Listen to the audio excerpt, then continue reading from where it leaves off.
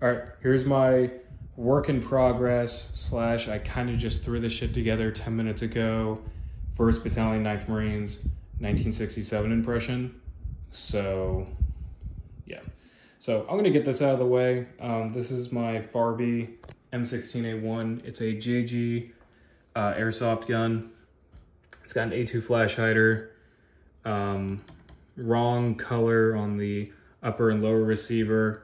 It's got a incorrect delta ring or slip ring, and the fire selector markings are on here, and then there's a trapdoor buttstock, but I just want to get it out of the way. I know it's incorrect. It's gonna get replaced by a H&R XM16E1 whenever they restock. So it's an original 2nd pattern Colt magazine, pretty sweet. So we'll start off with the uniform. Here's an 80s 8-point, same material, same look as the Vietnam ones. So no big deal. 1968 dated skivvy shirt or undershirt. Here are my dog tags from when I was in the Marine Corps. So I just kind of throw those on there. I haven't had it in any other video, but here's some poplin 3rd pattern jungle trousers. These are repro, because originals are kind of pricey and I don't really find a lot that fit me. Here's a modern trouser belt. Personal items all on a towel. Here's a repainted grenade. I know it's still incorrect with the spoon and it doesn't have that little piece on the bottom, but no big deal. Insect repellent with some water in there. Modern cigarette case, modern watch, C-Rat spoon, modern Zippo, C-Ration toilet paper, church key with a P38 attached. Here are 3 Adventureline original magazines.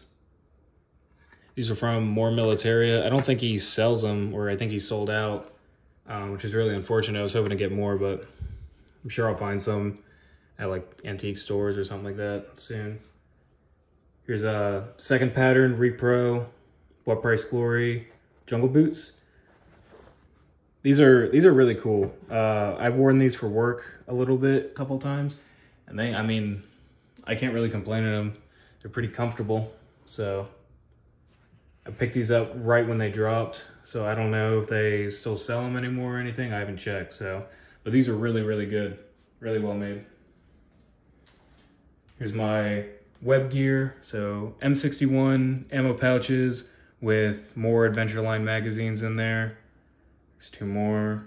1966 dated canteen, 65 dated canteen, 1945 jungle first aid, and then obviously I have my pistol belt, my M61 pistol belt. I don't have any suspenders because, I don't know, I never used them, so I sold them.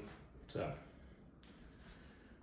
here is a 1945 dated canteen with a canteen cup, and this one's got somebody's name scratched in the side, which is really cool, and a Korean War dated canteen cover.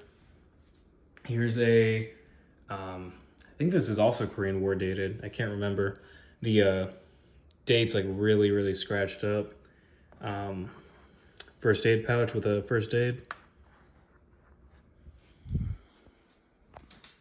Jumping over here, I have my M16 bayonet with reproduction bayonet with original scabbard. Whenever I was buying these at the time, bayonets were really expensive and really hard to find for some reason. I think they still might be, but yeah, that's why I got a repro bayonet. Korean War dated haversack, Korean War dated e-tool, and I have a I just have a M51 field jacket in there right now just for filler.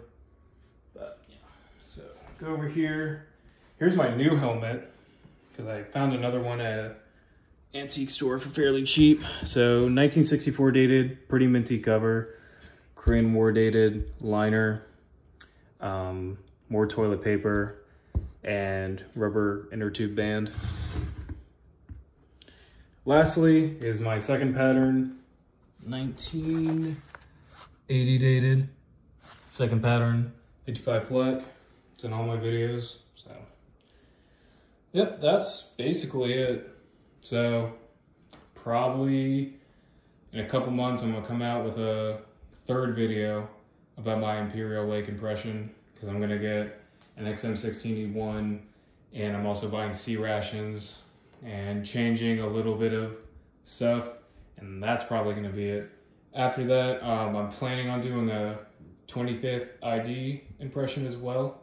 Kind of like what my first video was, but a little different. So yeah, thanks for watching.